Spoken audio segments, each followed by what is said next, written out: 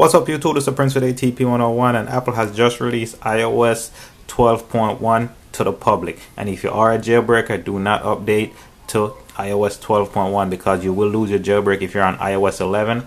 And basically if you're on iOS 11.0.1, stay there because you have a better chance of jailbreaking on a lower firmware. So if you're staying on iOS 12 firmware and you want a jailbreak, I would stay on iOS 12.0.1 for now until further notice. But if you're already on 11.3 or whatever firmware on iOS 11 jailbroken, do not update. Do not give up a jailbreak in hopes for a jailbreak. But iOS 12.1 is definitely a nice firmware. You get group FaceTime, you get new emoji. Overall, it's just a better and faster firmware. So let's show you guys. I'm on iOS 11. I'm on iOS 12.1 right now.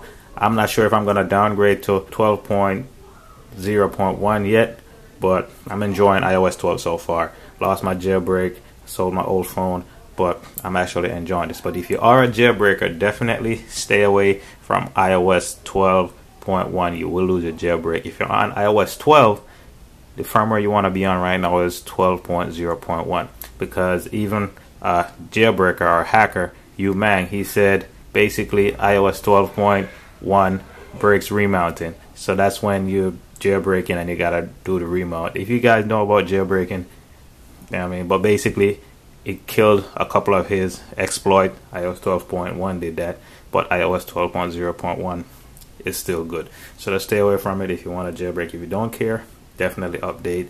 Just go to settings,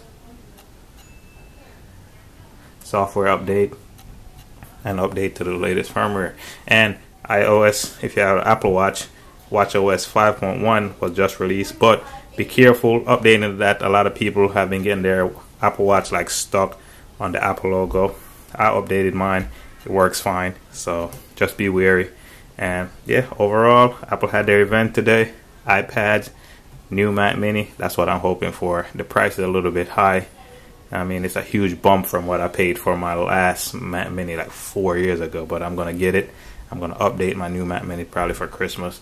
And yeah, for these wallpapers, if you guys want these new iPad wallpapers, a link to my Twitter will be in the description. I just post them up on Twitter and you guys could check them out there. But yeah, overall, iOS 12.1 was just released. If you have a jailbreak on iOS 11, stay there. If you're on iOS 12.0.1 and you want a jailbreak, stay there. The lower firmware, the better. Prince at ATP101. Rate, comment, subscribe. Peace. Thanks for watching.